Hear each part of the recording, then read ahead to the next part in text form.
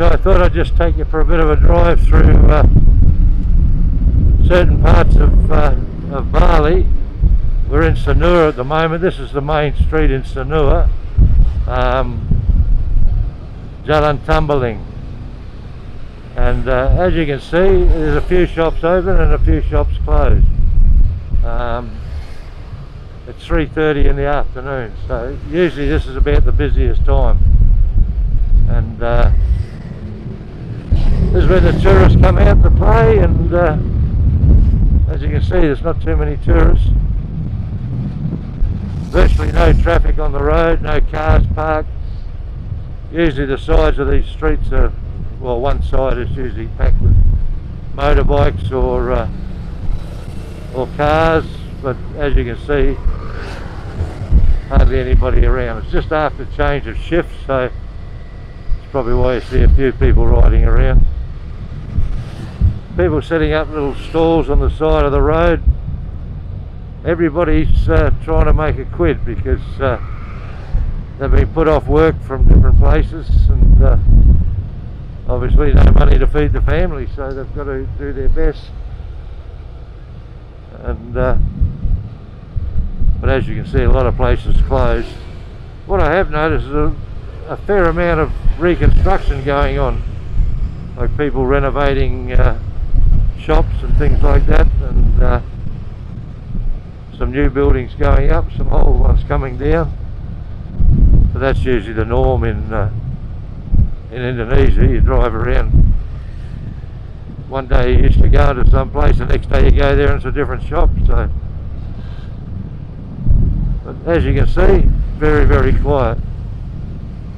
This is actually the amount of times I've been down this street during this virus bullshit. This is probably the busiest.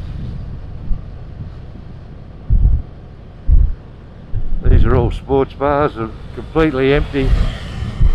Only about one place where the Westerners will gather, and that's down what we call the dark end of town. And I can understand why. But yes, it's very busy. I don't know, I say it's not very busy. I don't know how they can afford to stay open, but I guess they don't pay any wages. The wages are very, very low in Indonesia. But most of these are family-owned premises, and I guess everybody in the family's got to work them to survive. But you know, the tourist shops that you see, well, you know, I don't know why they're open, because there's no tourists around. I suppose we've got to get rid of their stock somehow. I guess a couple of Indonesians will buy stuff. There are a couple of what they call local, well, not local tourists, but you know, from Java and Lombok, and mainly from Jakarta, will come to Bali at this quiet time. They seem to be able to afford it. The wages are a fair bit higher over there. And domestic tourism is it's not what they expected. They thought there'd be more, but I guess they got to cop what they get. You see a lot more people on the streets selling stuff. Another road I'll go down later on, you'll see how they're trying to flog stuff up on the side of the road. And feel sorry for them, but you can't buy it all. It's a sad affair. And this is the Hyatt Hotel up here. Gee whiz, has spent millions on this place, and now they get no overseas tourists, as the borders are still closed into Indonesia, and a lot of countries, their borders are closed for coming out of their countries, like Australia. It'll be a while before we come out of Australia. I think I heard something like another 9 months, so, and that could change from day to day. So that's the opening of the Hyatt.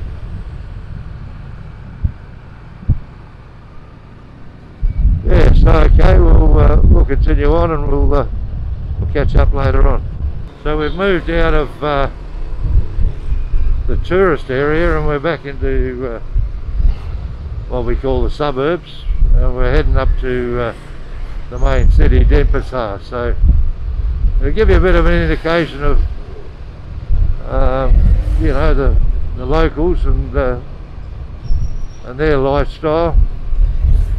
As you can see, setting up here on the side of the road, the bloke on a motorbike, got a bit of tucker there. Another one up here selling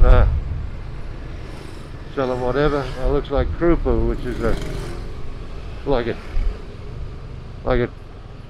chip, you know. So here's one here. He's selling chook's feet, shillok they call it. I got lumbered into one of those once before. I didn't know what it was until I opened it up, and there it was, bloody chook's feet. Not the most appetising meal I've ever had. This is a bit needed part of town, and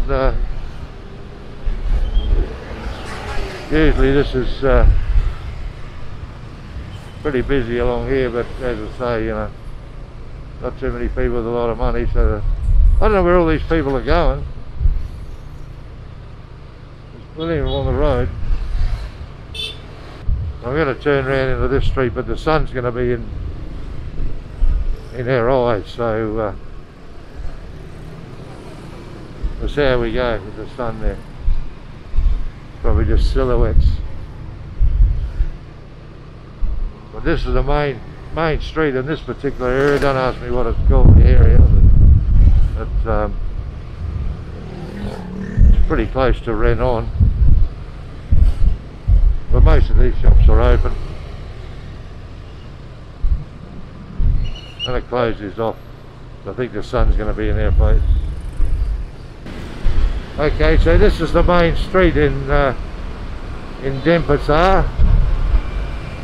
Denpasar being the capital of Bali, and it's not like a main street you'd see in a western place. You got two pieces there for 500. Not a bad deal. And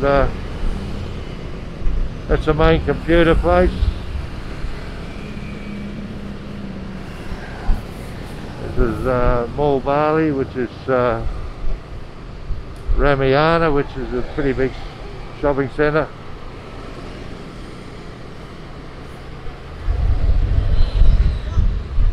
And as you can see, it's a little bit busier down here. Well, when I say busier, busy with motorbikes. I don't know about anything else. Now, if you've got nothing to do of an afternoon, you can probably come down here and have a game of chess and eat some makan. Lady there selling fruit and everything. The boys playing chess there. I can't see because they're all on the road.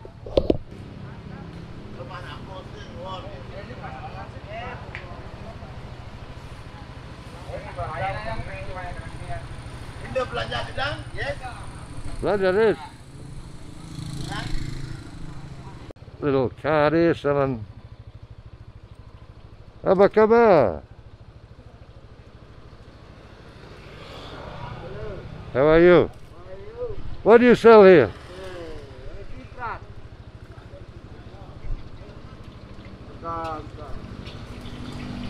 And he's got his little cooker going there. Tahu. Tahu? Yeah. Ah, so he sells tahu. This peanut sauce, kecang. Coconut.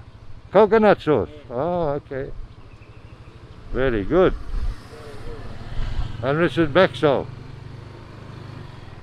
And there's the bakso cart. Now, you have a look at that food in there. Those bakso things are either pork or chicken, and they've probably been there all day. So, a little bit out of my league. There's another fella here. He's He's giving it the treatment.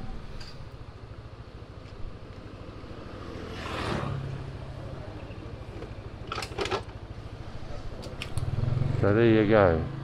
Well, I'm going to shoot up here to this little restaurant that I go to every now and then and have something a little bit more decent to eat.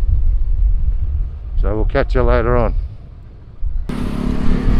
Okay, here's one of the busiest roads leading out of Denpasar into going down to Sanur. So a pretty busy road, this one, as you can see. He's pretty cautious here, driving one hand. Unlike the Indonesians, they can drive no hands with using the phone and doing their hair and looking in the mirror. Ambidextrous. But they can do that with 5 kids on board. But yeah, this is one of the busiest roads. It's called Hayam Waruk, and it goes almost into Sanur. So it widens up down the road here a bit, but still pretty busy, as you can see. A lot of motorbikes here. And what's the time? It's 10 to 5. So a lot of these people will be out getting something to eat on their way home. You know, there's another lot of these little push carts along the thing. The worst part about them is at night they still push them around, and they don't have any bloody lights on them, so it's pretty hard to see them. So I wonder there's not more accidents. I haven't seen an accident, but then again I don't go out there much at night. Used to, but not anymore. Getting too bloody old.